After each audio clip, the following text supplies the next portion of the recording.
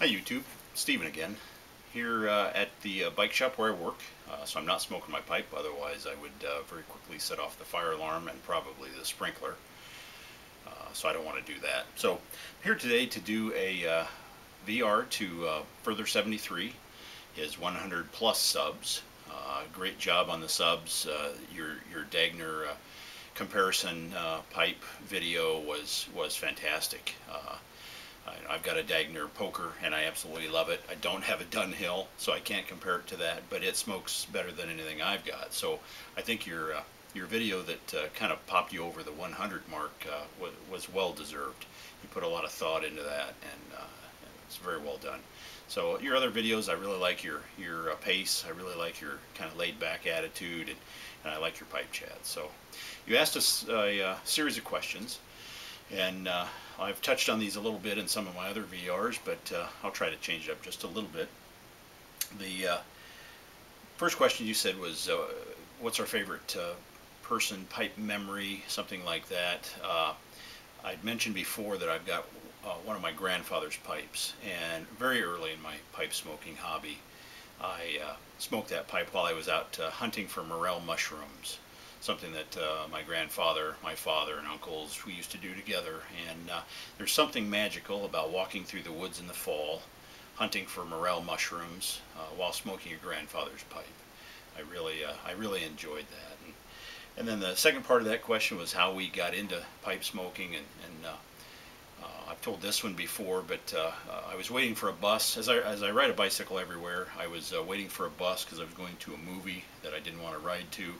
And a fellow rode up on a fully loaded touring bike, and obviously we started chatting, and he reached into his handlebar bag and pulled out a pouch and broke out his cob and his tobacco and lit it up, and we sat there chatting, and I just thought that was about the coolest thing I'd seen, and it just brought back a lot of memories, as I said, of my grandfather and things like that.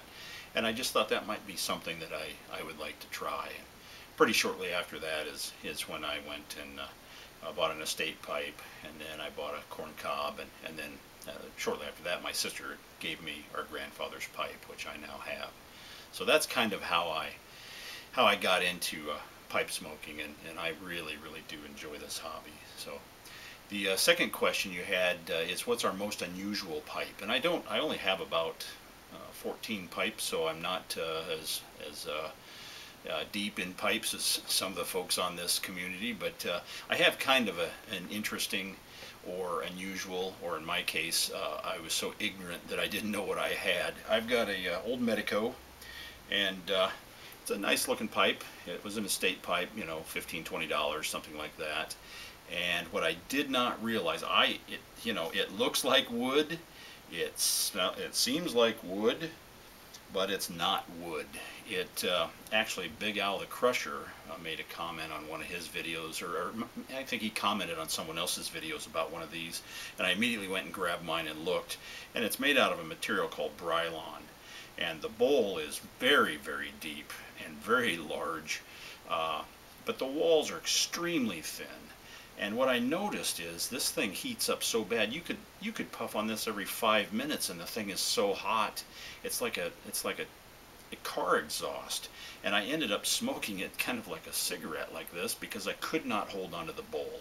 And then I realized, well, yes, the Brylon is not it's not wood. It's not a wood product, so it's a really it doesn't hide you from the heat very well. So anyway, out of my ignorance, I didn't know what I had. That's about my most unusual pipe. It has now kind of been retired. It just sits on the pipe shelf, and I can look at it, and that's about it. So the next question was about what hobbies other than pipes and pipe smoking, tobaccos and things. And yeah, I've talked about this quite a bit, but I love cycling, and you'd mentioned you were a bike racer at one point, and you did some cycling, and yeah, I really truly love bike racing and commuting and touring and pretty much every aspect of cycling. I was a bike racer for a few years. I did some mountain bike racing. I wasn't real good at it, didn't have the time to train with young children at that point, and so I wasn't real good at it, but I enjoyed it and it was a lot of fun. I pretty much evolved into a full-time commuter, sold my car a year, so more than a year ago now, and I'm a full-time commuter.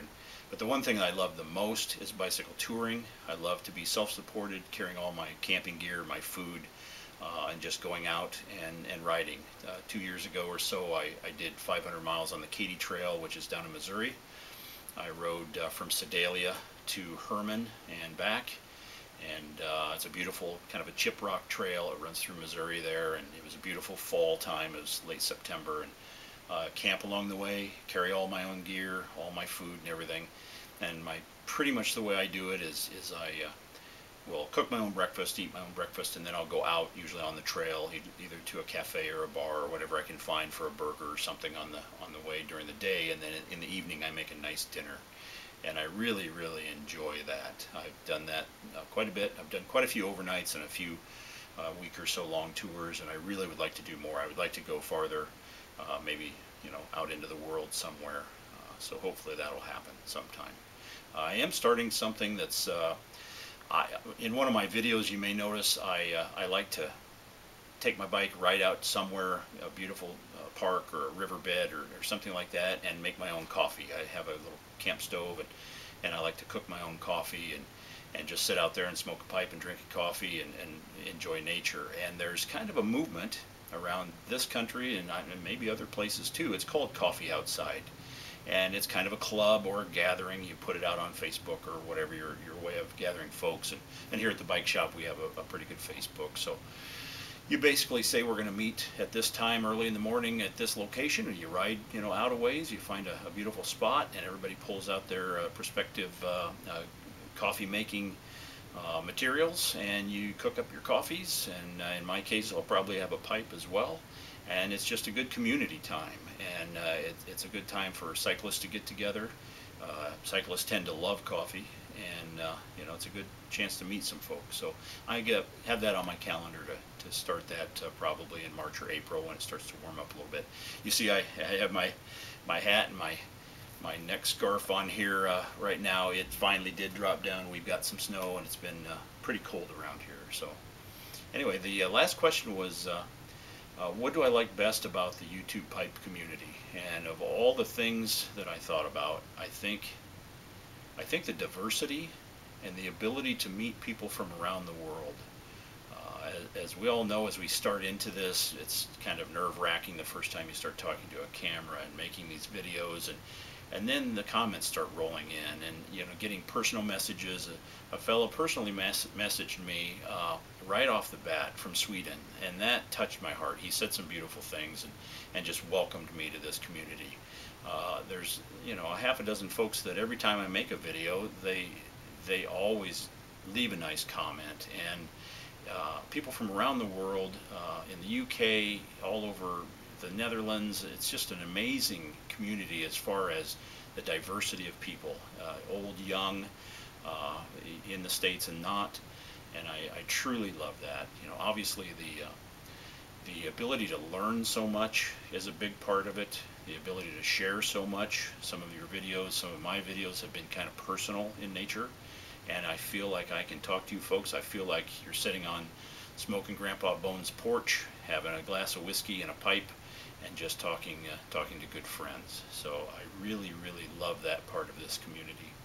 So anyway, thanks for the contest. Thanks for letting us be part of it and telling a little bit about ourselves. And congratulations on your subs. I'll bet you're way over 100 now, probably 150, 180 by now, and well on your way to 200.